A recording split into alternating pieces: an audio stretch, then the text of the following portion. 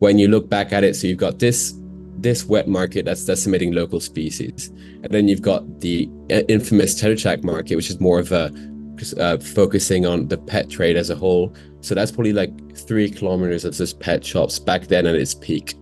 3 kilometers of just pet shops, and you'd walk into a pet shop and you could get some Parsons chameleon straight out of Madagascar. You'd go into the next one, you could get some big-headed, some Platycernum megacephalum by like tens of them. So the big-headed turtles, yeah. And you'd walk in and there would never be any like oh, this is CITES conversation. Like it's really just pure business, you feel. And then the really interesting thing is that sometimes you'd walk into these markets and on a Monday morning, you'd see pickups come in and unload these massive trays. Welcome back to the Animals at Home podcast. My name is Dylan Perrin, and thank you so much for tuning in today. If my voice sounds a little bit off, I'm actually just regaining it after losing it on the weekend, so I'm not sure why I lost my voice, but it's a little bit off, so if it sounds kind of strange, my apologies there.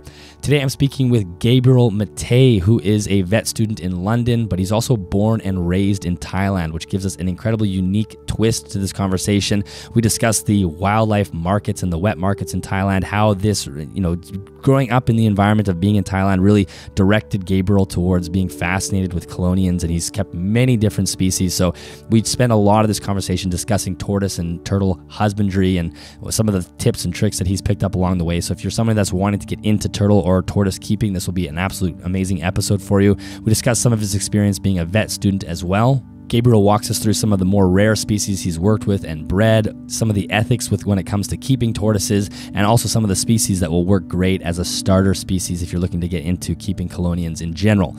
Enjoy the episode. All right, well, Gabriel, welcome to the podcast. Thank you for being here.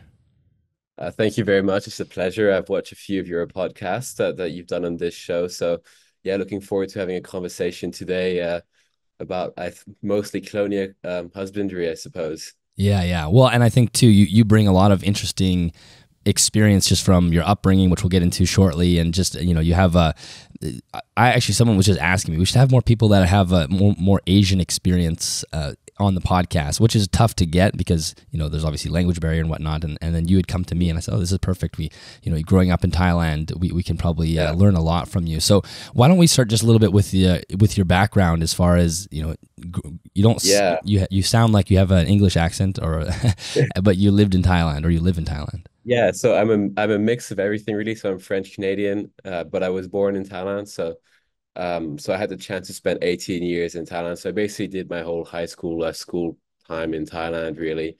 And it was great to. I definitely got into reptiles because I was raised in Thailand and I was allowed to just see all these reptiles everywhere and learn a lot from it. And it definitely motivated me to pursue my career. So so that's really my background, is growing up in Thailand as a kid. I speak Thai because I was embracing the whole culture of it. And it's something that's bringing me a lot of knowledge and just a lot of luck, really, just living in Thailand. Okay, yes. Yeah, that you have a very interesting accent. That's why I can kind of hear a little bit of obviously I'm Canadian as well, so I'm used to the French Canadian accent, but it's being layered on top of like almost like an English, like a Northern English accent as well. So I'm sure that's from your schooling. So how old were you when you moved to Thailand?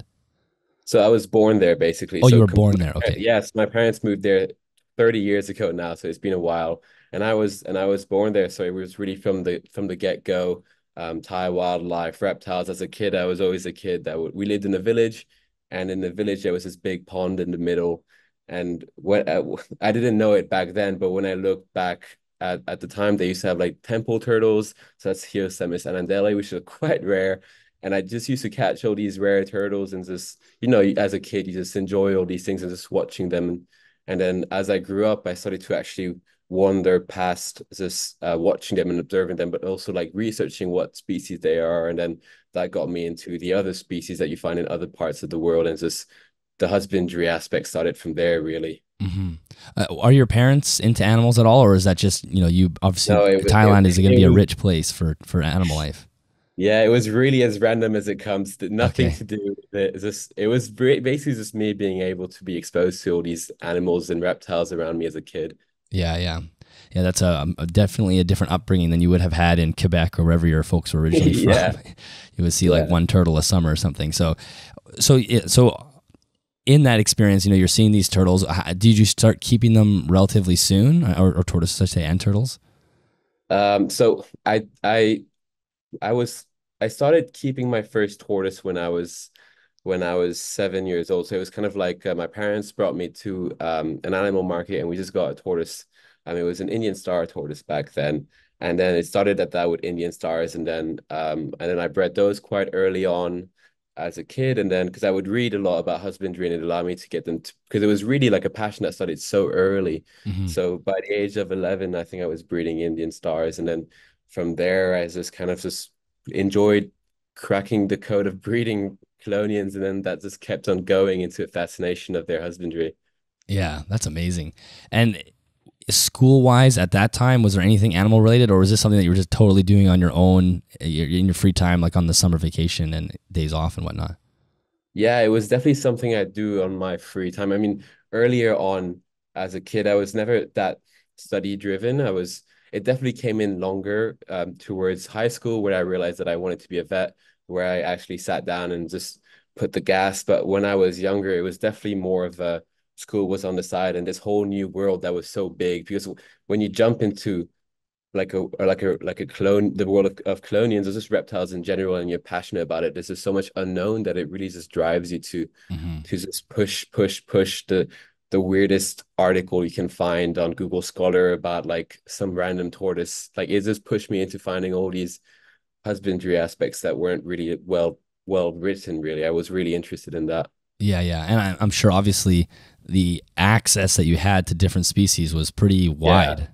Yeah, it was. That's definitely what Thailand was known for. I will probably hit on the Chatuchak market later on, but there was definitely this aspect of. I didn't know much about it when I was young, but once I realized what was going on in that market is when I really just stopped buying things from there and just kind of going down the captive bred or legal imports really. Mm. Um, so yeah, so I never really touched CITES animals before well, I had some before they turned into CITES, but you could find some CITES animals for sale that were non-CITES, of course, non-CITES certified, but you would definitely find whole variety of not just turtles and tortoises, but you'd get your amphibians, mammals, birds were massive. Yeah, it was the selection. I cannot even explain how crazy the selection is compared to like what you would have been exposed to in Europe or America. Yeah, yeah, yeah, yeah. It's obviously, we anytime you read about wildlife trafficking or the illegal wildlife trade, those Asian countries, Thailand comes up a lot with these markets. So I definitely want to ask about the markets. But before, maybe you listed off a couple species, but maybe you could just give us a few more that you were actually working with and keeping with through your Yeah. high school years. So the star tortoises is where it all started. So I had Indian star, those were totally legal, and then I went into pancake tortoises, and the pancake tortoises for me is where like something clicked, and I was like, wow, this is really like what I want to do is, like explore the world of colonial husbandry, just colonial reproduction, all that stuff. Because I no one was breeding pancake tortoises in Thailand. No one was. And so they were still imported legally. This was before they turned into CITES one. Mm. And I got my hands on a few, and um and all the these other people they kept dying. So I was there going on Google Scholar looking for this weirdest article about their biology in Kenya and what they were eating, what their climate was like. And I was trying to replicate all of that. And I think at the age of 15 or 14, I bred my first captive bred pancake tortoise, which was, I think, might be the first in Thailand, although I'm not sure. But no one else really, still to this day, no one else still readily breeds them. I don't know why they were so tough. I think because they really didn't acclimate well to the weather all of a sudden in Thailand. But yeah, that when I bred the pancake tortoises, then the obsession just went fivefold towards cracking other weird species. Yeah, I'm sure that experience of uncovering information that gave you success is that it's Yeah, almost like an addictive experience, right? Because you have yeah, these animals and then you get to see the animals thrive and their well-being is yeah, increased, but it also was directly due to your own research as a child. That's yeah. pretty exciting. Yeah. Do you And remember you what it get, was specifically, like that you really figured out? I think what you really need is pure and simple in terms of breeding tortoises in captivity, whether it is captive bred or whether it is wild caught, is you need established an established group. You just need an established pair. That's all you need. And people don't realize how long it can take to establish a wild caught pair, how long they need to get used to their circadian rhythm, they need to get used to the local weather. So a lot of people will get a new project and you need sometimes 4 years isn't long enough. Mm, Sometimes you need 5 years, sometimes, and all of a sudden it just cracks, but it's not necessarily something complicated you've done. Now that I think back about it, um, for example, with the impressed tortoise, Minoria impressa, you've got these stories of people saying that you need to feed them 20 species of mushrooms because that's what's cracked it for me. But then you've got someone else feeding them a diet of a redfoot and they're breeding them every year. But they might say that I hybridate mine at extremely low temperatures because in northern Thailand it goes down to extremely low temperatures. I just think pure and simple, you need to have a well-established breeding group. Yeah, mhm. that's it. Yeah, so in some ways, you probably end up having this animal for a long period of time. Eventually, they start breeding, and you probably think it was the last thing that you changed, which was the answer, but Yeah, really it was just the time span that you've had them for. It's like, okay, maybe it's not the 30 mushrooms you gave her to allow her to lay yeah, healthy eggs. It was probably the fact that you've had her for 6 or 7 years, yeah, and she's finally comfortable. yeah. I think it's important for us in the turtle and tortoise world to not say our way works, because there can be a lot of times where you can say that you do it that way, and all of a sudden you get a lot of not hate, but you get a lot of people looking down on that method because it doesn't work for them. But everyone's husbandry situations is different, especially if you're keeping them outdoors. Mm, It's different for everyone. Really, success with tortoises is it just depends on if you're doing it right and it works and you stick to it, and if you're not breeding yet, try a few things, but don't drastically change something because someone is having success with it. As long as your pair is alive and doing well and you see some breeding, tweak a few incubation temperatures, but things will work out, I feel, over time. yeah. That's a great tip. Maybe we can list just a few more species that you've worked with, and then I have a couple questions about your career path, and then we're going to get into the markets. Yeah. So it went from pancake tortoises, and then I stayed on the route of the weird and exotic because I've always loved that. And then the Cnixus crave started. Mm. So I bred Cnixus erosa, Cnixus nugei, I always get that name wrong now. And then my biggest one was Cnixus zombensis. So I was lucky enough to get two babies from Cnixus zombensis. And then not the most proud of this, but one of my zombensis males escaped and then copulated with my female Belliana, and I created the world's first hybrid of Belliana and zombensis. I mean, I mean, it's not something I wanted to do, but it happened. It happened. Yeah. But yeah, those were my feeds in Cnixus. So a few species there, but those were Zombensis was like a nightmare. I mean, I'm pretty sure you've had Jeremy Hmm. Thompson on the podcast, and he can probably tell you just how complicated breeding Zombensis is. It's like, but then again, for me, it was 3 years of establishing a pair and nothing special. Keeping outdoors, high protein food, separating males and females, large enclosures, incubation. I did 1 year. 1 year, I decided to incubate Bangkok temperature, winter drop, and then fertility happened after fertility chalking happened once the winter drop in temperature happened. Whether it made an impact or not, I would need to have 50 more eggs and see. Yeah. It, but like again, time 3 years. Yeah. Okay, that makes sense. Yeah, so I want to we'll get into husbandry too because I kind of want to hear about your setups and how you're keeping them and whatnot. Yeah, But tell us a little bit. So I mean, I know a lot of this was happening when you're in high school and maybe a little bit after high school. At some point, you decided I want to be a vet, yeah, and maybe you could talk about that process because being in Thailand, I yeah, know you go to vet school in Europe. So maybe tell us yeah. about that process. I told myself that I quite enjoyed biology a lot, and there was a point in my life where I decided to put the effort into school and just was like, I'm going to pursue being a vet because I feel like it can be quite satisfying. in especially in the reptile world where there's a lot of knowledge to be found and to be discovered, and especially just in your basics such as husbandry methods and all that. So I told myself that's a career path I want to pursue. So I studied, and then I was lucky enough to go to an international school in Thailand. So they did a high school degree that was known throughout the world, which I could apply to universities too. Mm. And for me, the United Kingdom was kind of my chosen area to go to because it's a 5 year course. It's not as long as doing the undergrad than the postgrad in the US. So I decided to go down that route, and yeah, no regrets, and I've been enjoying it. So you started vet school right out of high school then. The 5 year program in the UK is like you Yeah, so start in it straight and out you of okay. yeah, so it's right out of high school. So at the age of 18, I left home and went straight. So now I'm in my fourth year, so almost finished soon, hopefully. So one more year to go after this Yeah, year. yeah, Okay. to this, yeah. And so was there some challenges applying? Like is that a difficult program to get into? Yes, it is. It is difficult, but it's very rewarding, and I don't think you should ever let yourself be told that getting into veterinary is too hard for you. It is, there's no such thing. I mean, if you looked at the grades I had when I started high school or like towards the later ends, not the but the middle age of high school, I wasn't getting the best grades.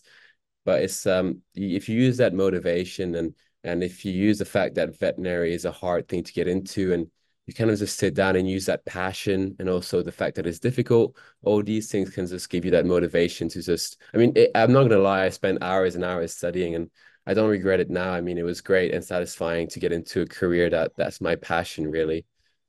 Yeah.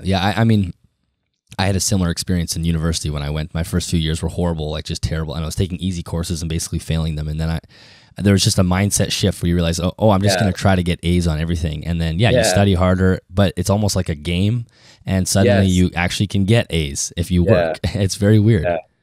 Yeah, it is. But yeah, I mean, getting in, you need the grades, then you do interviews, and then you need to have some prior work experience. I mean, yeah, I mean, if anyone watching this podcast is a young a young herb loving person that wants to pursue veterinary medicine as a career and is a bit challenged about the university thing, I'm sure to answer some questions about applying to Europe or anything like that. But yeah, speak to your university counselor, speak to other vets, speak to everyone, and then just see if it's something that you want to pursue because it's a big commitment. Yeah. After And you're in London, right? That's where the school is?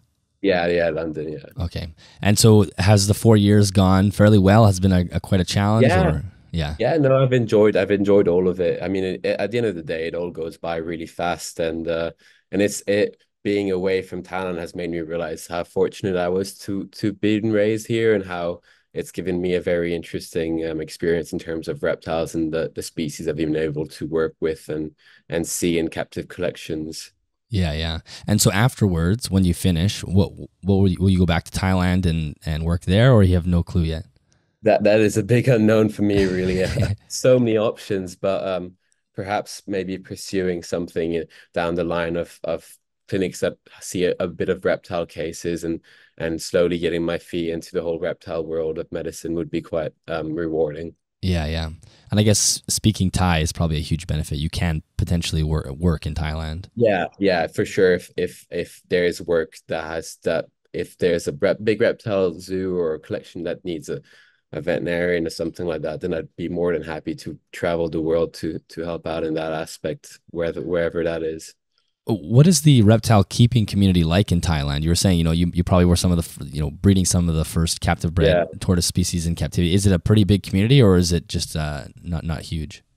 it is quite big, but I would say that I was able to breed pancake tortoises for the first time, or maybe second or third, because there not as many people were interested in pancake tortoises as there must have been in Europe and America. Barely anything if you compare, because Thai people like big tortoises. They like your flashy tortoises. So they like your radiated tortoises. They like your plowshare tortoises. There's a lot more plowshares in Thailand than people will admit. There is a lot of plowshare tortoises in Thailand. There it is, an unholy amount of them. And then you're starting to see them on social media now, and it's making everyone realize like, whoa, there's some pages on Instagram where there's 10 plowshare tortoises just walking in someone's yard. Yeah. Um, Aldabra crazy. Aldabra tortoises everywhere now. I think in Thai society having an Aldabra tortoise is is quite like a good thing to have. And also, I think the turtles and tortoises are kind of a symbol of luck in Thailand as well. So you have a lot of Aldabra tortoises at the moment. So that's a big crave. They've been importing them from somewhere, and there's just like a lot of them at the moment, though Mhm. legally, which is good. But they go for a lot of money, and people seem to be loving the Aldabra tortoises at the moment. At least it's a climate that they can be kept outside, and you're not seeing somebody put it into like a little pen in their basement or Yeah, something. yeah, I'll give you that. If they've got a big garden, those Aldabra tortoises are quite well kept because Thai people love to keep their tortoises outdoors, so at least that's good. But that's why they don't keep pancake tortoises and things like that as much because It's they too just kind of want to humid. leave something outdoor and let Yeah. it be, you know? Yeah. Yeah. Whereas something like a pancake, you need to have a little roof over it and maybe a heat lamp or something like that. And that just gets a bit too complicated. But when you can get like a big Aldabra tortoise that's going to be impressive and walk the garden and just not be so fragile, then I see the appeal could be a bit stronger in that aspect. Yeah, that makes sense. And then what about lizard and snake keeping? Is there a community there for that as well? Yeah, the iguana uh, keeping community here is massive. So you'll have every morph. I think Crutchfield's morph of iguanas came into Thailand really quickly. Mm. Because I remember seeing them quite quickly, and every morph you have in the US, you probably will find in Thailand. There must be some import export thing going on there because there's a lot of Thai people that do keep iguanas and the snakes, the whole ball python story, that's the same in Thailand. I mean, um, you it's sad that not a lot of people in Thailand have gone down the niche, exotic, kind of like dark exotic species and has had a lot of success with them, like with Cynixis, with Homopus, with Chiracina angulata. So all these really rare tortoises that used to come in a lot like Pixis and Pixis arachnoides, Pixis planicauda, they used to come in by the hundreds, but no, but I never got hands on them. But a lot of people did, but they didn't put in the effort that those tortoises deserved because they weren't $200, they were Yeah. $50 back then. But there's a big stigma I feel in this country where if something isn't too expensive, it's quite replaceable. Right. Yeah. So Yeah, in some ways, the reptile becomes more like a status symbol, kind of like you were saying with the Aldabra. yeah, It's yeah, a symbol of being well off yeah, if you have a big tortoise in yeah. your backyard. Yeah, I feel there must be something like that because there is really very little interest in these rare and exotic tortoises, which is such a shame because if we just change the mindset 10, 15 years back when the trade was at its fullest, the trade would have happened anyways, but at least we would have benefited from all the illegal imports and kept them alive and gotten a good captive breeding selection going on. Because it kind of makes it seem that all those illegal all those illegal things were kind of a waste of Yeah. effort, really. We haven't held on to those species because they came in decimated in the wild and we haven't held on to the really rare ones like the Homopus, like all these really unique South African Namibian species that were here back then that we haven't seen and we won't see again. But we had a Yeah. chance, but it never happened. Yeah, it's like if you're gonna import illegally, you should at least try to make sure that they don't die. That they can Yeah. have Yeah. generations beyond Yeah. just themselves. Yeah. I mean, first of all, if we didn't import illegally, we wouldn't have these problems. And then if we import illegally, at least make an effort to, yeah, to at least know the worth of that animal. Yeah, exactly. So tell me a little bit about the markets because that's we kind of alluded to it earlier. That's a very unique thing to Asia, especially in China, Thailand, Yeah. Vietnam. They have these markets are pretty prominent, and that's where a lot of, I guess you could just say, bizarre wildlife trade can happen, whether it's legal or Yeah. illegal. So why don't you, for people that have no idea, just give us a background of what these Yeah. look like? But I think in Asia you had this twofold problem where first of all you had a wet market. So the wet market was the one that would decimate local species of turtles and tortoises because most likely than not, your average person isn't interested in keeping local species. Hmm. So the wet market is where the wet market supplies food and diet of the country. So for in a lot of these Asian countries, Cura amboinensis, Hyosemis anandele, yellow temple turtles, and Asian box turtles were kind of eaten a lot. So I remember walking in as a kid in these markets that were not pet markets, right? So they're simply wet markets selling seafood and all that. So you'd see buckets of turtles, like buckets, like you're talking no crawl space with a net on top, full of temple turtles. You'd go to the other one, full of box turtles and all that. And whether that was regulated or not, I'm not sure. I mean, it was 10 years ago. I can't really say anything about that. But when you look back at it, so you've got this wet market that's decimating local species. And then you've got the infamous Chatuchak Market, which is more of a focusing on the pet trade as a whole. So that's probably like 3 kilometers of just pet shops back then at its peak. 3 kilometers of just pet shops. And you'd walk into a pet shop and you could get some Parsons chameleon straight out of Madagascar. You'd go into the next one, you could get some big-headed some Platycerdon megacephalum by like tens of them. So the big-headed turtles, yeah. So you could get a lot of those, and then maybe you'd be lucky and you'd find some Cura species from Vietnam, and the guy would tell you that he's just got them in this morning and that they were really rare.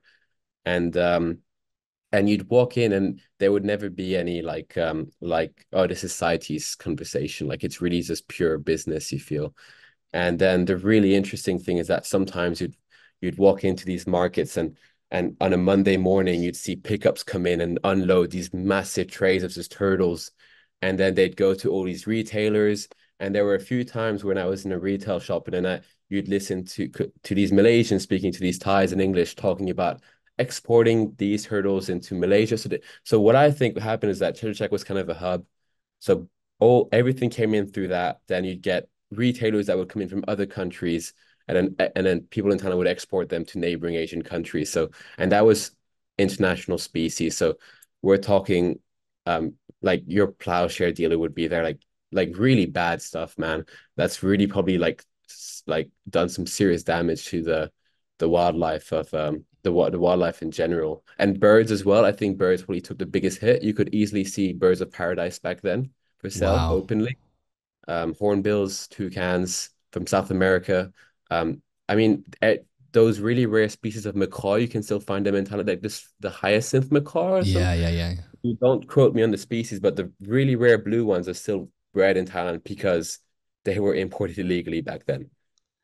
That's crazy. That bizarre, especially as a child, because you don't fully grasp Yeah. the magnitude of how bad that actually is, and especially if you're an animal lover, you're like, oh, there's so many cool animals in here. You're gonna Yeah, want to you're walk more through there. focused on what's cool. Yeah. Yeah. So it was when I was around 14, 15 that I started reading all these the traffic organization articles that I'd released about Chatuchak. And I was looking at the species that they saw. And I was like, man, there's some species that I've seen that because I was going year round Hmm. and they probably weren't. And I was seeing some stuff on that list that I haven't seen. But at the same time, I was like, there's some stuff on my list on my list that's like that should be included in there just because of how rare and you'd never expect like the Gray's monitor for Varanus gray eye. Oh I've seen yeah. that there already. Wow. So Yeah. what about government officials? Is there no people walking through there making sure this is not and because a lot of this would be wild caught animals coming in and then probably having some fake paperwork or things and then to export them back out of the country into like Malaysia, for example, legally, Yeah. but not actually legal. So I was there mean, no like officials walking through and or did they not care about it? I mean, if I'd only be able to speculate, really. I feel like traffic would have the best information about that. But I mean, there's no doubt that that it was illegal. If you see all these animals for sale, but I'll tell you what though, it was illegal for a while, and then all of a sudden, um, there was this thing that must have had that these pressures. I think traffic were building up all these pressures, and all of a sudden everything moved to Facebook Mm. and the shops disappeared. And then instead came in these shops with aircon that were selling high-end bearded dragons, high-end ball pythons, sulcatas, leopard tortoises. Everything that was completely illegal went to Facebook. And it made it, I think, even easier because Oh, people would have one dealer on Facebook and he'd message everyone, I've got this coming in from this person, it's this price, reaching tens of people at once. They don't even need to leave their house. They just get it shipped to them. yeah, yeah. And no one knows what went on in everyone's DM on Facebook because it wasn't on profile, it was all on DM. I can imagine that a lot of trade went on. Like even more than in the market itself. Yeah, I'm not surprised. I mean, I still sometimes get people messaging me from Africa or wherever as a reptile exporter, and they'll send you a Yeah, Excel file with a yeah, price list, and you're like, oh my god, this is not yeah, good. yeah. But just to say that I think 4 years ago, my friend was messaged by someone in Thailand offering plowshare tortoises that were captive bred actually, for like a lot of money. But uh, I'd say at least they're captive bred, but the origins are definitely not legal. But at least we're getting there where they can be sold captive bred behind the doors. But there's Yes. some captive breeding effort a lot more captive breeding effort of plowshares in Thailand than one would expect. Yeah, interesting. Yeah, that it's obviously a very different culture as far as the wet markets go. Like you say, the it's diet related as people are buying that food to eat, Yeah, but then you also have the whole exotic pet trade, yeah. which is kind of but also people in North America and Europe also are pulling from those environments as well into our Yes. own private Yeah. trades. You must say that Europe did buy from that market. For There sure. must have been some connection because things would come from Madagascar and stop in Bangkok. Because Bangkok back then was Suvarnabhumi, was one of the biggest airports in Southeast Asia. And who knows what security was like. We'd just be speculating there. But they needed to stop somewhere and then go back somewhere else. And whether Europe's pool was into Thailand, you need to find some old herb person that will be able to exploit the trade secrets about how the hell they made it into Europe and America. But they did. That's the thing. Yes, you know they did because plowshares have made it in those countries many times. Yeah. Yeah. It's a lot of stuffing weird things into suitcases and wrapping Yeah, tinfoil you and all must. that. Yeah. It must have been a lot easier than people made it seem. Yeah. I feel like a few people got caught, but I feel like it must be a lot easier than people make it seem to have seen those numbers in Europe and America.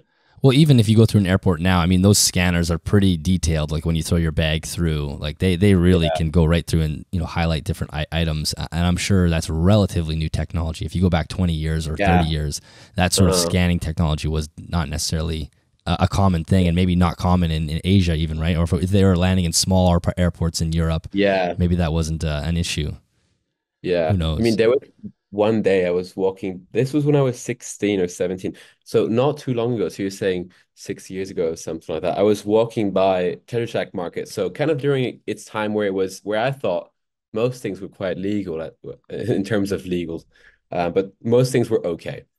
And I walk down the main alley and then I see someone carrying like a bag and it's slightly lit and it's kind of like a case bag. So kind of like one of them like something you'd carry your cat in or a rabbit in. So Yeah. and the lid and the top was slightly opened, and I looked in and I see a plowshare tortoise, like a baby one. And then I was like, oh man. And then I was like, is this captive bred? Is this wild caught? But that's the first time I've ever seen one in person. And I think it hits different when you see one in person and you go like, what? There's like 150 left in the wild, and you've just seen one there. Like Yeah. so at that point, you get hit with the fact that this is just not correct. Yeah. Yeah. Yeah. Well, what about mammals? Would you see lots of different species of mammals in those markets? Oh yeah, the mammals is even like ethically speaking, it's even worse because of how they're kept. Monkeys, South American monkeys, capuchins, spider monkeys, cages the size of their body, like Wow. spinning round and round and round because of the lack of enrichment. It was completely unethical. That quickly went away once I think things changed for the better. That quickly went away, but yeah, like you when I look back now, like and then they had this whole thing about keeping squirrels in captivity. And if you went, these shops basically were kind of outdoor shops. They were stalls. They weren't your classic pet shop with aircon and all the accessories. You'd be lucky if a pet store was selling you accessories. Right. Uh, so some of these were squirrel focused. So they'd have cages that were probably this size with a adult squirrel in it, and then they'd have one squirrel with a piece of string around its neck. That's kind of like the show squirrel. So that's attached to all these cages, and the squirrel just goes around. And they were setting these squirrels that were like kept in these small cages like this in the sun. And you'd have a lot of people that bought these squirrels, and I was always wondering like why, you Yeah. know? You see them outdoors, you see them because in Bangkok they're everywhere. You see them outdoors running around. Why do you need to have one with string around its neck in your house? Yeah, it's weird. Hey, I mean, when you really look into that kind of the side of the wildlife trade, you realize there's a lot of people that just keep and buy animals just for the sake of doing it, and they don't Yeah, actually. There's like a yeah, disconnect. It's not the same as us who keep the animals, who are very focused on improving their welfare, making sure that we're understanding their environments, giving them the best possible life. Instead, there's people that just want to keep things, and they'll keep whatever's available. Like if it's going to be a yeah, squirrel, even though you can see one in your backyard running up a tree, you want one in your own yeah. home. But it at least Thailand is getting good now. CITES in Thailand is getting quite good. People are starting to register their animals. They've I don't know. I've heard that they've made it that if you got plowshare tortoises, radiated tortoises, or some CITES animals before a certain date, and you can show it, you can get them legalized or something like that. Not fully legalized, but you can breed them if Right. some. So I think we're gonna see a lot of really rare species all of a sudden getting bred in Thailand and coming out. Like Chitra. Chitra is starting Mhm. to be quite big in Thailand. I saw a collection of Chitra the other week. So it's probably like one of the world's big rarity in the turtle world. So you're speaking about some of the largest freshwater turtles, some brackish. So yeah, I mean Chitras get massive. They're kind of like the holy grail of softshell turtles, really. Yeah, they look totally bizarre too. Yeah, they're a very unique animal. I mean, so when I visited this guy's collection in Thailand, and I think he got them ages ago, and Are they he and endangered in the wild? oh, they're critically endangered. Okay, critically. Okay, Yeah, so you're talking Chitra. You barely hear reports of them being found. So they're really, okay. really rare. Um, they're they're they're extremely rare actually. So there's very few zoos in the world that keep Chitra. I think you've got one zoo in France that has Chitra indica, maybe another one that has other Chitras. But if you speak to a turtle fan, they'll tell you that Chitra is one of the holy grails in the genus itself. And yeah, I mean they get massive. And I was just seeing them, these little babies that were captive bred, and it kind of makes you feel good that, you know, like Cheetahs pump out a lot of babies simply because of how big they are. So going down that way, if we can just kind of get rid of this demand for this wild animal, even though we've taken in so many, hopefully we can just get enough babies to just get rid of this demand. Hey there, I'd like to take a quick break from the episode to thank this week's sponsors. We have Exotics Keeper magazine, which is a herpetoculture-based magazine out of the UK. If you live in the UK, you can have the physical magazine delivered to your house on a monthly basis for only a couple of pounds a month. If you happen to live somewhere else in the world, you can sign up for the digital copy of the magazine, which is completely free at this time, which is an incredible opportunity to really sink your teeth into some amazing articles. It is a very well-rounded magazine, including articles on advancing reptile care or just exotic animal care in general, conservation efforts, zoo news, and probably my favorite articles are the ones that are written by people who keep particular species. So you have features on particular species, including their care guide, how to breed them, the nuances of caring for each species. So if you are looking for more information, head to exoticskeeper.com. Again, the digital copy is free, so there's absolutely no reason not to sign up for it. I would also like to take the opportunity to thank Custom Reptile Habitats for sponsoring the show. There is an affiliate link in both the YouTube description and the show notes. If you use that link and purchase something, a commission comes back to me at no extra cost to you, which of course helps support your own animal with a high quality enclosure and helps support the podcast and keep the lights on in this room. Let's jump back to the episode. Yeah, and hopefully the wild population can start to rebound a little bit and just be left Yeah. alone. Yeah, the really cool thing about Chitra though is that they've really done well in this whole the whole it was kind of a challenge when you look at the paper that's because there's a few species of them and they look very similar to each other, but they're a bit like they're from different rivers and each river has a different species. So in Thailand you've got the Mekong that has the Chitra, and then you've got another one that has a Chitra Van Dykes, I think. Don't quote me on that. But and then there's this very little difference in them, but you're telling yourself one river could easily be poached of all of those, and then Mm-hmm. you've just lost a whole population that's evolved over hundreds of years because that river is separated into another course, and you're kind of losing that whole evolutionary beauty of creating a new species. And I mean that's really sad because of the yeah. I mean, Chitras are definitely in a plight in Asia. Yeah, yeah. So hopefully that can start to rebound. And like you said, they're such a bizarre looking creature. Like I can't tell if they look like in an evolutionary time frame if they're new or very old. Like when you look at them, you almost look like that eventually you could see how a turtle shell would evolve from something like that. But you could also imagine a turtle shell evolving into that soft shell. I don't know. Do you know anything about the evolutionary timeline of them? Like, I mean, that's totally a random question. It's just when I No, look at them, they look like I can't yeah, tell if they're at the end or at the beginning. yeah. I mean, they're for me they're complete like mystery as well, and they're really cool because when you grab them out, and then you put them back in, their first instinct is to really dive and then just cover themselves with sand, sand, sand, sand. Yeah. And if you look at the adults, there's a few videos from maybe San Diego Zoo or some zoo where even the biggest adult, as soon as it's in the water, it goes down and it digs, digs, digs, and then and they're massive, these adults, and the fact that they can submerge themselves and just be an ambush predator is quite amazing. How big would the adults get? Or I couldn't tell you some numbers, but definitely the size of a large table. Like Okay. there's the university in Thailand has a Chitra specimen that's under 4 million or something like that, and it must have been 160, 150 centimeters long. Okay. So yeah, huge. Yeah, and you're talking not even its neck fully expanded. Right. Just like the shell, Maybe basically. maybe 140 centimeters. But this thing was, I saw it and I was like, wow. And if you see the bones as well from them, because they have this whole natural history museum in Thailand at a university where you can see the layout of them. And it really is just impressive. And how we don't have many of them anymore is just sad. Yeah. Yeah. Wow, that's amazing. And like I said, this kind of goes back to just the experience of being in Thailand and getting to grow up there and be there in your off time as well. You get to experience so much more than Yeah. we would, in North America or Europe. Are there any other experiences in Thailand that were kind of foundational for you, or stories or things that have happened to you like reptile related growing up there? I mean, for me, it's I've always really enjoyed coming back and visiting, private people's collections, which are really like close to the public. And I mean, I've seen some rare stuff that people keep. Like the whole Chitra thing is really rare. Badgers, Mm. from Affinis, from so many different species. People are big on the Badgers, the Caligars, the Orlithias. These ones get really big as well. So all your big river terrapins as well are quite big in Thailand, and you have a lot of people breeding them as well. So that's starting to be good.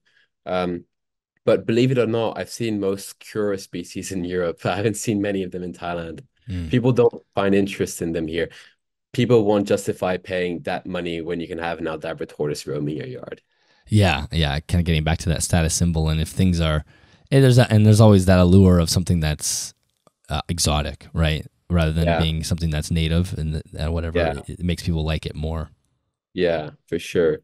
But yeah, it's a shame that no one really started a Cura found. They could have been someone in Thailand, but no one's publicly showing their success with Cura species, because I'm sure the majority of the really rare ones that didn't look like much, like your Orocapitata, your McCordii, they didn't really look like something you'd go into the shop and straight pick out. You need to know that this thing is rare, Hmm. rare, super rare, and you're better off, helping out and creating a breeding project with them.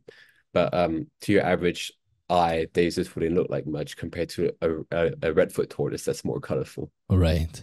Do you interact with other reptile keepers there on a regular basis? Like, do you communicate with people or have like a herp society at all? It is quite difficult because um the Thai method of keeping tortoises is quite different to what I do.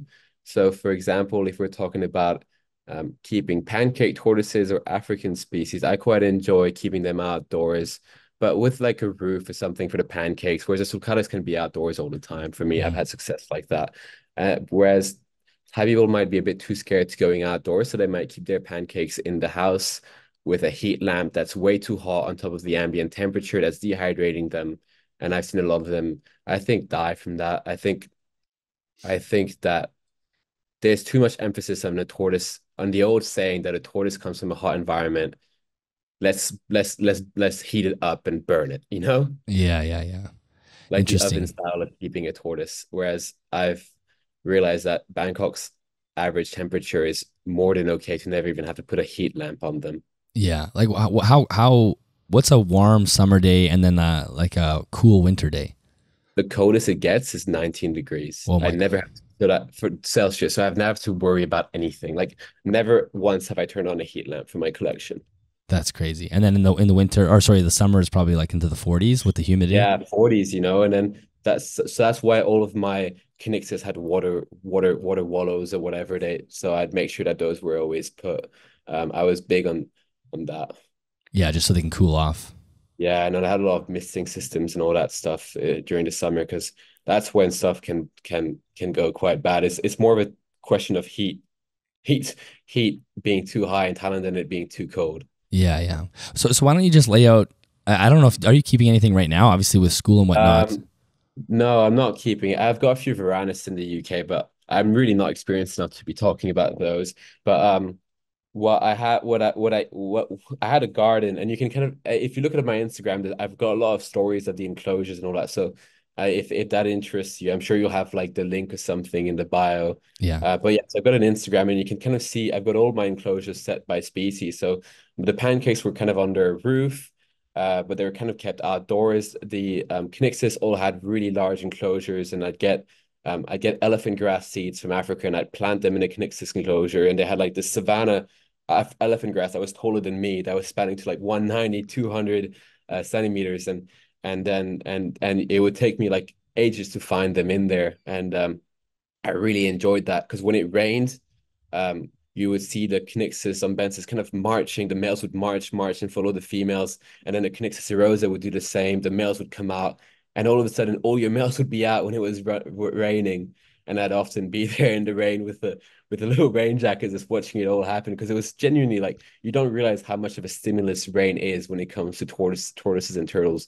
That's another really good tip for breeding is if your males are being a bit lazy, separate them, keep them quite dry, but not too dry, obviously. Leave a water ball, but put them with that female, put a fogger on, put a misting system on, make sure your enclosure is well irrigated and literally pump them with water, and that male is going to be stimulated. There's definitely something there to do with this whole the rain bringing in new grass, bringing in new food, bringing in insects that come out. With the insects that come out, the females come out, the males come out. It's a whole frenzy.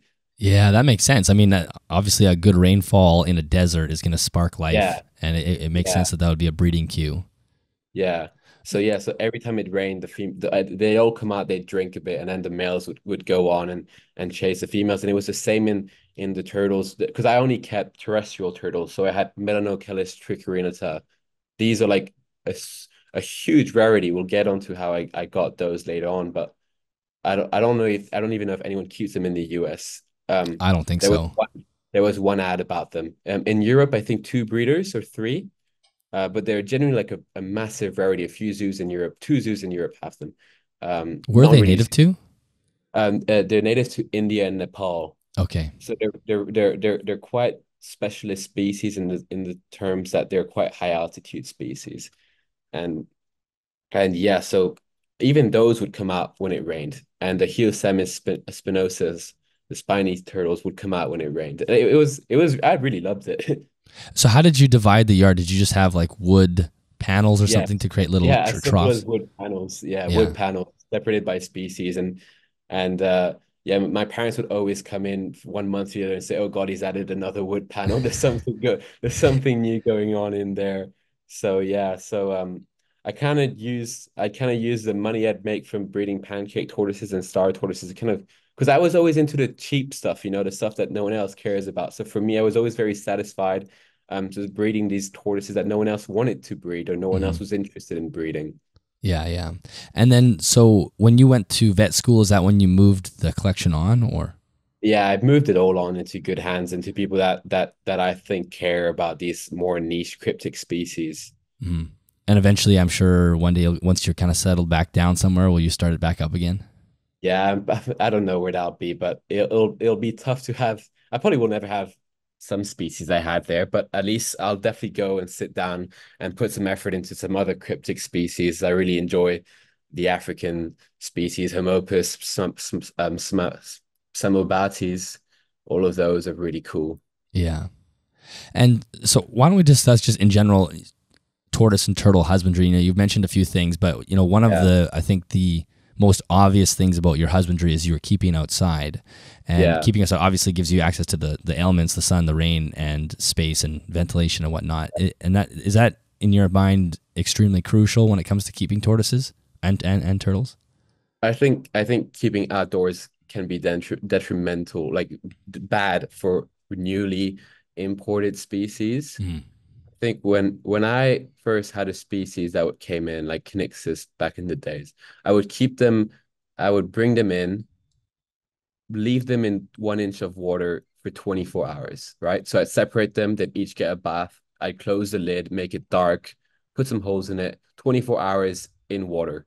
I think that is imperative when you've got wild caught that's coming in, rehydration before even bothering it. Leave it in a dark thing for 24 hours, good amount of water, but not too much. That's how I had my success with them.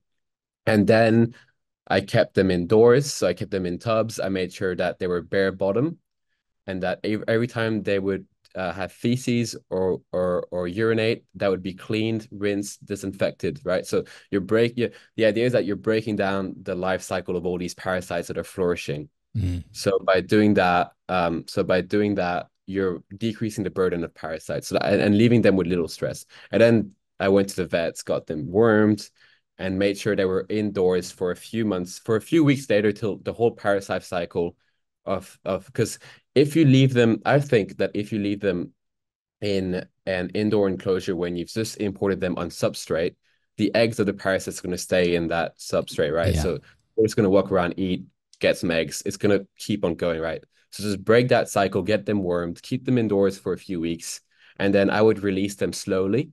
So I would release them for 1 day a week, right? So then they get to graze and eat some of those eggs that are endemic to Bangkok because you're introducing a naive population to them if you straight on put them on it for 7 days. They're eating all these they're eating all these eggs that they may not have built an immunity to when they were back in Africa or wherever they came from. So once a day for a week, for a month, just kind of let them graze, and maybe they're building an immunity, maybe they're not. But for me, it's just what my vet and I came up with that we thought would be a good idea to slowly introduce them to the burden of parasites that could be, because it's no doubt that Bangkok has a huge burden of parasites, especially to a naive tortoise that is stressed, Mm. potentially dehydrated. You're looking at troubles if you're just taking it. Oh, it's going to be so good if I take it and I leave it outdoors. I'm doing the best it can be. It's like back in the wild. It's amazing. No, it sounds intuitive, but I think it is counterintuitive. Bring it in, understand that it's stressed, dehydrated, and probably the parasites are taking over because of the because of the stressed immune system. Yeah. Um, yeah, slow it down, slowly introduce it to the outdoors. Don't just fully go, oh, it looks happy now. I'm going to put it outside because you've got all the naive populations of parasites that are native to Bangkok, right? Mm-hmm. All these birds, all these cycles, slowly with tortoises, really slowly, slowly. So from, let's say this, like, you just get the animal into it living outside full time. How much time would that interval be, do you think? It would depend on each individual one, but probably like 5 months. Okay. So a very, very long, slow, gradual. Yeah. Yeah, 5 months. I'd say 2 months or 1 month without substrate because I would send the fecal samples to the vet and then he would check how they were going. So we were going off that. Okay. If the fecal samples were looking good, then we'd add substrate so it could be a bit better for the animal. And then when we decided that they were good, we'd slowly introduce them to the outdoors while still trying to check their fecal samples by bathing them. And if they defecated, we'd just have a look at it, you know. Yeah, yeah. Would you start to see an increase in local parasites come up through those fecals as well? Or by that time, you weren't collecting as much fecals because they're doing it I don't outside? think I don't think you'd be able to differentiate local or not, but you'd be able to see the numbers. And then Yeah, that's what I mean. Yeah, yeah, like quantities start to yeah, increase.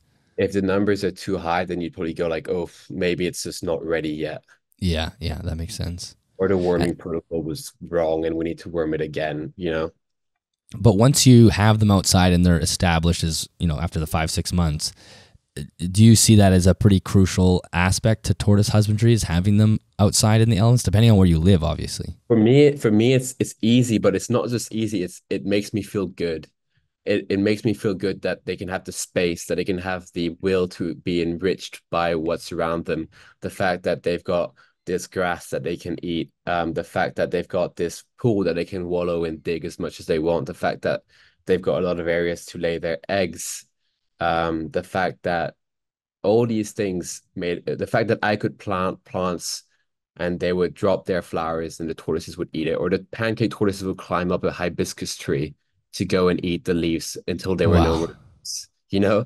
So just seeing like a pancake tortoise climb a hibiscus tree to grab some leaves that keep getting higher and higher, it makes you feel good. It makes you think that you're giving that tortoise something to do instead of just, like going around, food bowl eating, going around. But there are some cases where that's the best option. Yeah. Did you have to do anything outside in your backyard to protect them from natural predators, You birds and know, whatnot? I was thinking about this every time I saw people keeping turtles and tortoises because I was a big Cam Kennan fan when I was young. His first videos I used to watch him inside and out, and I was always like, why is everyone worried about all these predators all the time? I never worried once, yet I had Asian water monitors that were going around. Never have I had an egg, a tortoise, anything eaten. But I think it's because I had two boxers as dogs, and I Okay, that helps. they made everything that was even trying to go into our yard go away. But I've really never had problems. Yeah. The dogs definitely help. It's amazing just even the scent of a dog in a yard. As soon as Yeah, that's I think gone, so. suddenly you get all these weird animals in your yard. It's like, what the Yeah, hell? Yeah. yeah, yeah. No, Is- that's interesting. And then what about just actually, I want to talk to you about diet first. Obviously, you're working with Yeah, different species, and so they're not yeah, all eating the same thing. So yeah, how are you're feeding them? You're talking about some hibiscus flowers and leaves and whatnot, and some elephant grass. But what was your standard protocol when it came to feeding? yeah. I just want to lay one thing out first. Like when you're first, if you're someone that worries naturally and you're a first time tortoise keeper or you're going into it, it can be so much to worry about keeping your tortoises outdoors and what's dangerous, what's that. I've got all these varieties of grasses, is it poisonous, is it toxic, is it deadly? I've used to worry so much about these things, but you tend to find that tortoises will eat what they feel comfortable eating, and it will quite strictly stay on grass and not really wander past things that could be too dangerous. So I say that a lot of people will go, you cannot feed kale because it's high oxalates things. You cannot feed that because it's super high in this. But the kidneys do have a function and they're there for that. And so is the liver. But you can offer them all these little things, but it's just a question of just don't give it that every time, right? Variety is key. There are some days where there are some weeks where my feeding looked like on a Monday morning, it would be Missouri soaked mixed with Timothy and alfalfa hay, right? And then I would add in chopped the baby mice for the Knixis and all that. So that would be a Monday. Then I So wouldn't that's how feed. you were achieving the higher protein for the kinexis Yeah, through yeah. mice. So Okay, through mice. And then Tuesday, but then again, every time it rained, the Knixis were eating wild snails. right. So right, so if it was a raining season, I kind of wouldn't, and I would see the Knixis run after millipedes and snails in their enclosure, which is another reason why I loved just having them outdoors because I had these snails and these millipedes that they'd run after, and and there's these videos of them in Africa eating these millipedes, and they're That's running cool. after them, and seeing that happen in your backyard, you're telling yourself that you must be doing something right. Yeah, Uh, yeah. so yeah, so and then maybe Tuesday, Wednesday, I wouldn't feed simply because they're outdoors, and all my tortoises had access to graze to different types of grasses, and I'd throw in seeds of whatever wildflowers sometimes, and then on a Thursday I would do a big feed. So I would buy local Thai vegetables that like okra, Chinese kale, salad, all types of things, papaya, and it was so cheap. So I just mix all of that up together and I just throw it in. But I would never sit down and go like, oh, this one's so high in oxalates. Let's go with something low phosphorus. Like, um, I mean, I don't know, maybe you should, but for me, it was more of a question of just let's go for variety. Let's plant some mulberry trees in that corner and just whenever I see there's too much in that tree, let's cut some branches off and just give them off to everyone, you know. I like Mhm. being free of what I wanted to feed them and just seeing if how heavy they were and if one just laid an egg, okay, I'll give this one extra Missouri, you know what I mean? I wasn't constrained to a feeding schedule because they were outdoors. Yeah, yeah, that definitely simplifies things, and you can be a little bit more, like you said, flexible and free when it comes to the feeding, Yeah. and the variety is probably the most important part. Yeah. I think another really important thing is that fertility tends to be quite high when you're giving a high protein diet. In my Redfoots, I would give them a lot of hard boiled eggs. And my female was pumping out numbers that were like, like, wow, I had one female and I could get like 20 babies a year, like 20, Wow. 25. and she was genuinely a beast. She would graze. She would eat flowers. She would eat the snails, eat the millipedes, and then once a week she'd have her big feed with some hard-boiled eggs. And she never had a problem. And she's still breeding with my friend till this day. You know. Yeah.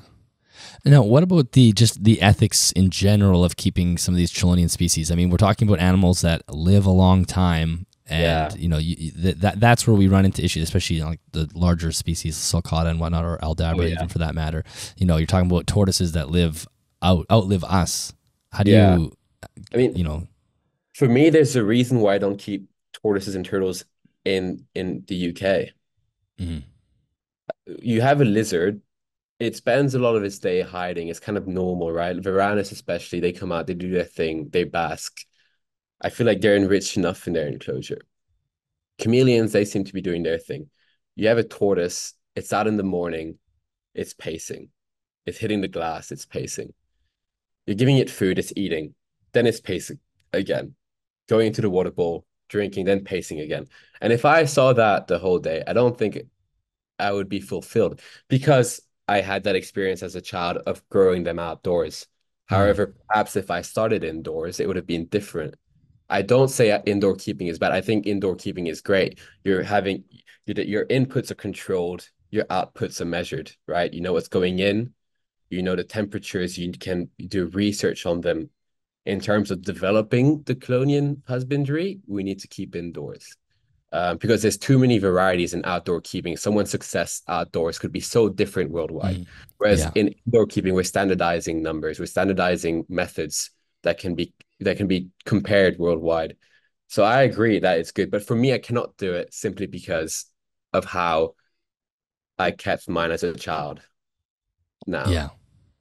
Yeah, it's kind of how you started, and it makes sense. I mean, I think there are probably some ways that indoor keepers could probably help enrich. Do you have any ideas for that? If you see a tortoise pacing, like, are there yeah, some things that you've seen in the outdoor enclosures that you could implement in the indoor enclosures for enrichment?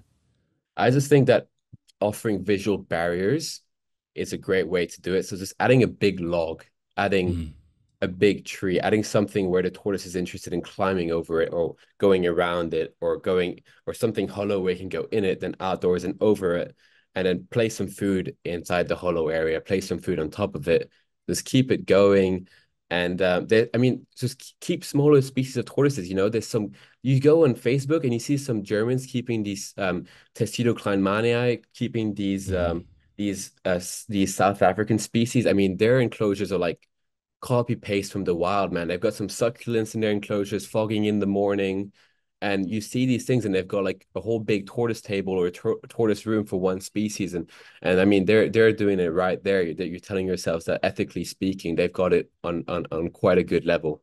Yeah, absolutely. Yeah, yeah. Egyptian tortoises, things that are very small, you can definitely get away with inside. Do you ever concern yourself with the lifespan? Yeah, the lifespan is quite worrying. I mean, it, though you do not have so much of a sentimental value as a person to a tortoise as you would to a dog or to a mammal that has a higher sentient level of intelligence, you're telling yourself that it probably doesn't matter as much as to them as long as you transfer them. You don't not transfer as long as you offer them to someone else that has the same level or a better level of care, Mm. then you're doing a good job. If you're not thinking through it and you're offering them to someone else that has a lesser standard of care, then ethically speaking, then you're not doing the job you should be doing to strive to get better animal welfare for your animals. Yeah. So really, like a mainstay of keeping turtles and tortoises really ought to be that contingency plan after. Like if you have an animal that's going to live 100 Yeah, years and you get you it in your always need 40s, to. you need to have Yeah, that trade off, that handoff. And like you yeah, said, if it's just ending up in a home with just as good of care, if not better, then that's a win yeah. for the animal. Yeah. That's funny that you say that because I was in a veterinary placement the other month and this guy came in with his horse and he said that it was his grandmother's and that she passed and that he was taking care of it now and it's X amount of years old. He didn't even know. And you're telling Yeah. yourself this little stormer is still going, you know, this little troop is still going and probably got many more years left. It's a commitment for sure. Um, and it can be hard, especially in Europe, if you've got a sulcata man in Europe, not they're not very much wanted.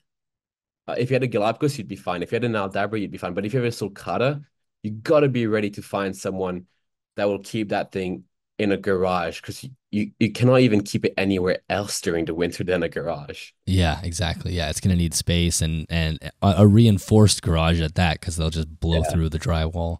But UK pet shops do a good job at they don't sell much sulcatas, first of all, and they do a good job at telling them that this is a massive animal, you know. It's not only is a massive animal, it can be a destructive animal with the burrowing they do. Yes. The some males actively pursue and chase you around their enclosure. They're very personable. I mean, I had one sulcata. I never wanted to breed them, but I mean, for me, it was like that little tortoise you need to have, you know? Yeah, yeah, yeah. And what was I going to say? Oh yeah, as far as the species that you've kept, I want to get into that rare species as well. You can tell Yeah, us the story of how you came, but before yeah. that, as far as the species that you've kept, are there some that come out as easier to keep that you would kind of recommend for people that are really interested in wanting to get into them, and then some that you would say maybe are more advanced? Yeah, I think Kinixis as a whole is advanced. Um, Okay. they're so cryptic, they're so slow. You want, I think you want a tortoise that's quite fast paced when you start, you know, so you worry less. Something that's got quite a good metabolism, quite enjoys basking. So all your testudos are quite good. But then again, hibernation with testudo can be quite tricky. So I think pancake tortoises are great to start with. Mhm. A captive bred pancake tortoise is quite literally indestructible. And they don't, Just they're fairly small. yeah, they're fairly small, right? And you can offer it so much enrichment with all these slate stones. You can make something really cool, right? So and they don't walk a lot. They don't pace these things. They come out, they eat, they go back in because they're scared of all the predators in the wild. So they come out, they eat, they go back under there. Even in my outdoor enclosure, they barely use any of it, right? Mm. That's probably a great way to start. Just make sure you keep them quite humid when they're young because a lot of the adults have some pyramiding and I think people keep them too dry when they're young, these pancake tortoises. But just going further from that, a lot of the time where these tortoises hatch is when the raining season starts in Africa. It's all linked.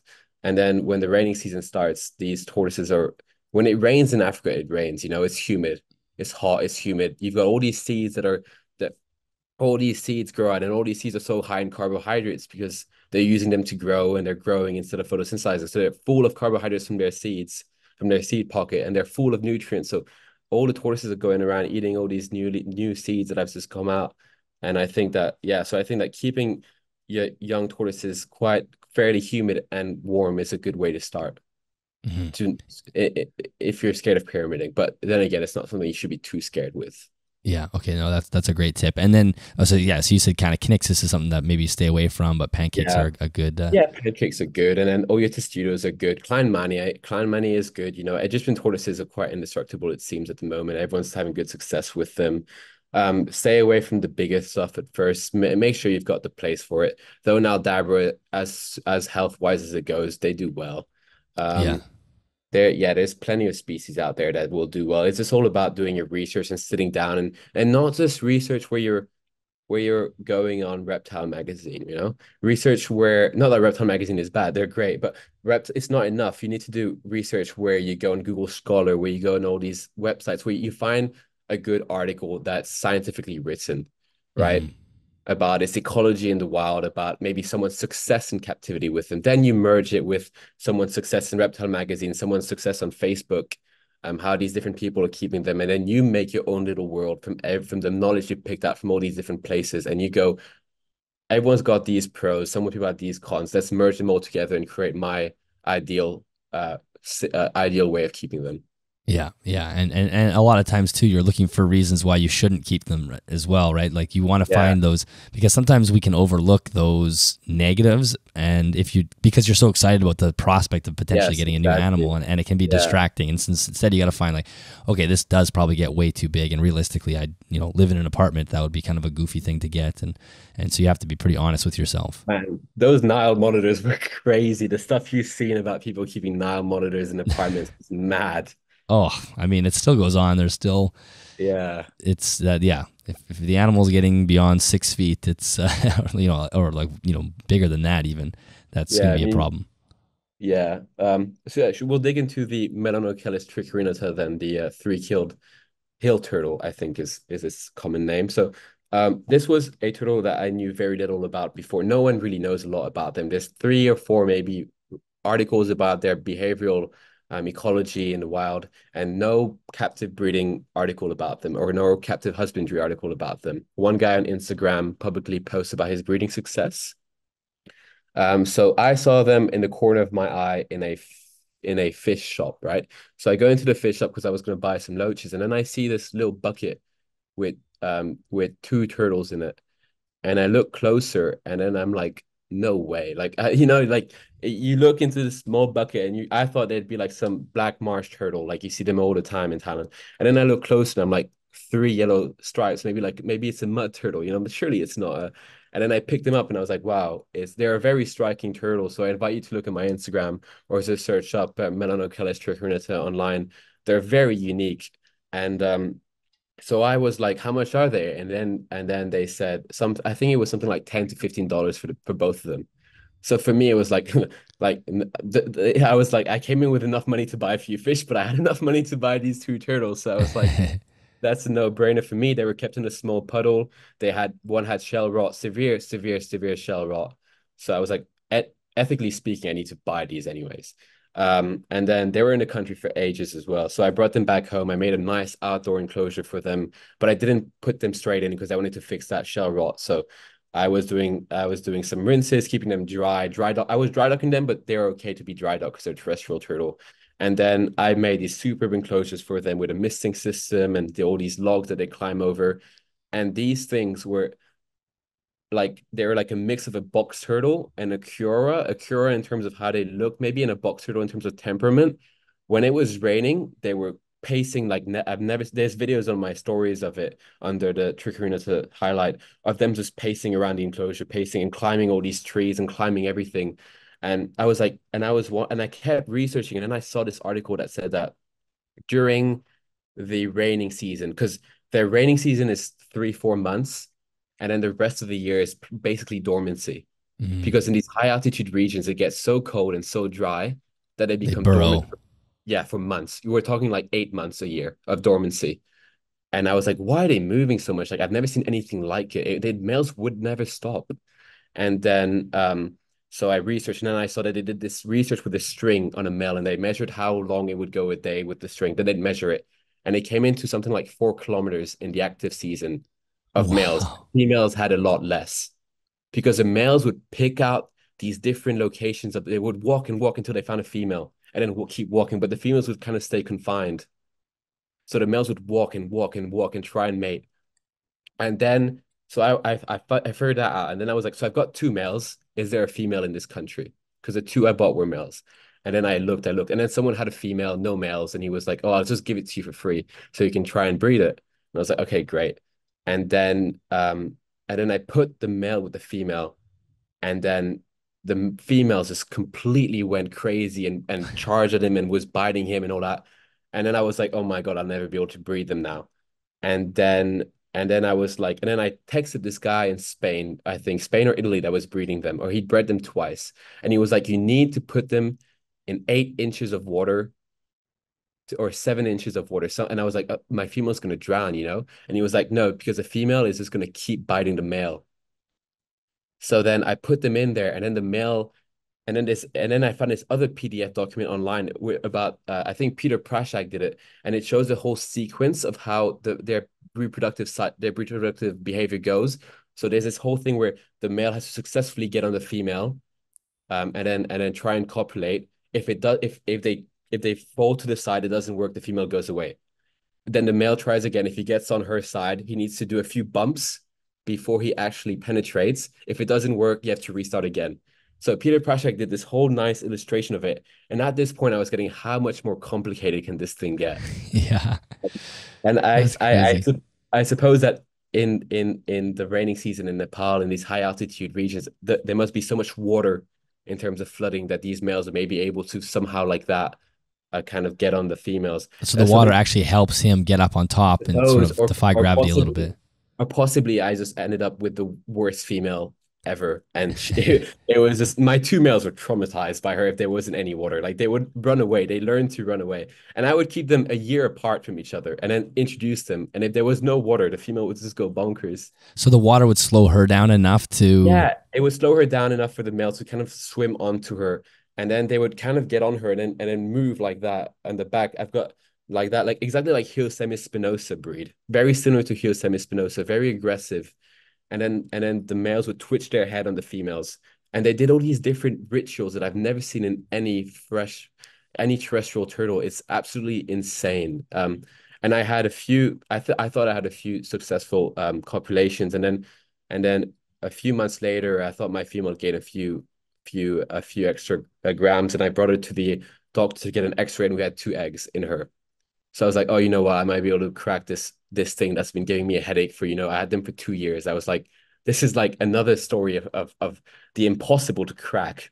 Yeah, And yeah. then I was leaving the next month for vet school, and then we had the eggs. We had the eggs, and they never really hatched. They never showed signs of fertility or chalking. They never hatched, and then I gave off my collection. And the person that had them sadly didn't have the drive that I had to try and breed them and crack them. So he never really bothered with the whole water thing. He tried to put them together once a year, but the female would bite him. I said the female wouldn't let it happen, and she didn't let it happen. And I mean, it's something that I would have loved to finish because of how Yeah. rare breeding is. So when you have how did you how did you add the water into the enclosure? Like, is this in the So, outdoor enclosure, or what did you so I, do? I would take them into these cement mixing tubs. So I Okay. would put the female in the cement mixing tub, leave her there for a bit, then put the male in. And And was then she submerged, like her head even? yeah, her head was submerged, but she was always able to grasp. It was enough for her to grasp air at all times if she needed to. Okay, Yeah, and it was interesting. always supervised. Like it was something I would spend a Sunday 2 hours on. Classic Yeah, Sunday yeah. activities for me. So yeah, it was something that I would be really supervised with. I would always make sure she was okay, and because this Spanish guy was telling me to do it like that, and he was correct. Who would have And then known? I would have guessed that. yeah, that I mean that's just yeah, it must like basically flood in the wild. And Yeah, then once yeah. that happens and they go down into the winter and burrow, were you trying to replicate that hibernation or brumation period, For or is me, that it just was too difficult? impossible for me. Like I don't want to put them in the fridge. I don't have the capabilities of going crazy and getting a cold room for them. So I just kept them outdoors year round. And I mean, they were in the country for ages like that, and they were fine. I mean, Yeah. was I got eggs, and the guy in Spain, I don't know if the guy in Spain hibernates them or not, but I mean, I had eggs, and I'm sure that if I kept on going, maybe I would have cracked something in terms of fertility or incubation method. Yeah. Well, that's fascinating. It's kind of fun when you're on that kind of the cutting edge of trying to figure something out. And I feel Yeah, like yeah. one more breeding season, you probably would have cracked it. Yeah, it was like 4 PDF articles, and I kept looking every month that there'd be something new on Google Scholar about someone having success with them. I mean, the TSA in India turns out these photos sometimes where you see like 20 babies next to the adults, and you're going like, where am I going wrong? They're keeping the adults together, and they're getting like 20 babies, and I'm here doing all these things to try and get one. Yeah, yeah, that's cool though. You had touched on with the shell rot and whatnot, and that kind of Yeah. reminded me of just have you had to rehabilitate turtles a lot, or turtles or tortoises? Is that something that comes along, like in those years of keeping, or I've been very lucky really with what came in, and because I was always very picky about what I would buy and how well they okay, were before I brought them in. And I was always respecting quarantine periods, and I never had any traumatic injury like predators or anything like that, or like stepping on a tortoise. I mean, I had a few hatchling deaths here and there that I couldn't do anything about, really, I feel. But other than that, I feel like mostly was quite healthy and never really. No, I think I was very observant on them, and as soon as something went a bit wrong, I would separate them or just try and get them a bit more food and whatnot. yeah, yeah, and you'd also mentioned to me in DMs that you had done a placement. I don't know if that was just recently in France. Oh yeah, At can you tell us a little bit about yeah. that? So that's Acupulata in France is I don't think it's the largest tortoise and turtle collection anymore. There's Turtle Island, and there's I think TY Park have a larger one now, possibly. But that now I think they've got 140 species, around 3,000 animals. I mean, they've got a very lot. Their radiated tortoise herd is like 40 animals, and it basically all started. The really weird thing about this is that this zoological park, let's call it, is located in Corsica, in France. It's an island of France. Basically, some passionate guy that had quite a bit of money would import all these horses and have them in his yard. And I'm actually from Corsica in France myself. So it Wow, just happens to be that where I come from in France, there's the largest turtle collection of the world at that time. that's And I didn't cool. realize that till I was like 14, and I was like, whoa, I actually got to go there and just see what it's like. And yeah, I mean that they've got species that people don't that other people don't have, like some curious species. They have Chitra indica over there that's open to public, so you can see a Chitra indica. They've got a lot of different species, and it's really, I think it's the nicest park open to the public where you can go and see turtles and tortoises. Like they put efforts into most is outdoors because of the weather of Corsica allows you to keep them outdoors most of the year. So you've got this big herd of like 40 radiated tortoises roaming around, this big herd of Burmese tortoises. They breed Minuria impressa like crazy. They've got probably one of the best breeding success in zoos of Minuria impressa in Europe. Um, yeah, they've got many Kinixis, many. Yeah, I mean, they're if you find yourself in Corsica and you're a big turtle and tortoise fan, or even France, get that plane and go there. You won't regret it. It's got this. It's just nice to see a collection that's laid out outdoors, very Yeah. naturalistically, no cramping, very ethically done. And how long were you there? So I've done multiple placements there, and I'm going Okay. back again just because there's a director that's a veterinarian there as well, and we get along quite well, and it allows me to learn more about turtle and medicine health and whatnot, and it's just great in terms of it just makes me really happy to be able to work with such a collection and understand the biology of such a collection when it comes to biosecurity or just simply taking records and analyzing all this because a big when you've got this many species, you're always going to get some abnormal, pathology or something like that. It makes it really interesting. Yeah, I can imagine the amount of knowledge that you would gain just from a couple of weeks being there is probably like Yeah. being on steroids, right? You're just like Yeah. exposed to tons. Yeah. It's like you hold species that you've never held before, and you see them breeding, and then you see their egg incubation room is like thousands of eggs. Like I think they hatch like 900 hatchlings a year or something like that. So Wow. you see a lot of hatchlings like that. It really makes it cool because yeah, when you can do it in a large scale like that, it's really nice in terms of the conservation and all that stuff as well. Because they're educating the public and they're creating a massive stud book collection, really, because it's all under a stud book, all of this stuff. Yeah, that's fascinating. Well, Gabriel, this was an awesome conversation. Is there anything that we didn't mention today or talk about that you wanted to make sure we detailed before we let you go? No, that's about it, really. I've had Yeah. a great time and exchanging. I mean, it really, in terms of that, it's just all getting together and making sure the turtle and tortoise world just improves in terms of husbandry and all that, because we're quite behind, I feel, in terms of the other reptile keeping sectors. Well, I think you gave some really good just tips and information for people and gave people a lot to think about. And it was fascinating hearing about the markets and everything. And like I said, growing up in Bangkok or in Thailand, you have a totally different experience than someone growing up in Europe or North America. So you have a different frame of mind. So that's been fascinating to listen to. As far as where you can be found online, you had mentioned your Instagram page a couple of times. Can Yeah, you let everybody know? so Chatra. So if you just drop the name in the comment, it's SOK ATRAA. It's just an Instagram I've got. It's kind of my archive of everything that I've done on there. So yeah, it's worth having a look if you want some enclosure, motivation and stuff like that. I put a lot of effort in the enclosures on there, but yeah. Yeah, awesome. Yeah, I'll make sure that's in the show notes and I'll probably pull some images off for YouTube as well so people can take a look while they're watching. And until then, maybe we'll have to do another one in the future because I feel like you're going to have a lot more Yeah, experience over the next yeah. couple of years. Once I And grow into the field of veterinary medicine, surely yes. yeah, we'll have to learn more about that. But until then, Gabriel, thank you so much. This was an absolute pleasure. All right, thank you very much. All right, that is the end of that episode. Gabriel, thank you so much for jumping on the podcast and sharing your stories. I think it's fascinating hearing your perspective as someone who grew up in Thailand, getting to interact with not only the native wildlife there and the animals that end up there, but those markets were fascinating. And also just, I think you dropped in some really important tips and tricks for people that want to keep chelonians or people who already are. And there's some great valuable information there. Listeners, thank you so much for listening to the podcast. As you guys can hear, my voice is getting more and more strained as I go through this. So I need to wrap this up soon. If you want to support the podcast financially, you can do that at patreon.com/animalsathome, or you can check out the show's sponsor, Custom Reptile Habitats. There is an affiliate link in both the YouTube description and the show notes. If you make a purchase through there, a commission comes back to me at no extra cost to you, and of course that helps me support the show. You can also rate the show on both Spotify and Apple. That really does help our visibility in those two apps, and that's a great way to simply support the show if you're looking for just something quick that you can do. And of course, always just sharing on social media is a great thing as well. For any more information on the podcast, head to animalsathomenetwork.com, and I will catch you guys in the next episode as my voice begins to fail. I'll see you then.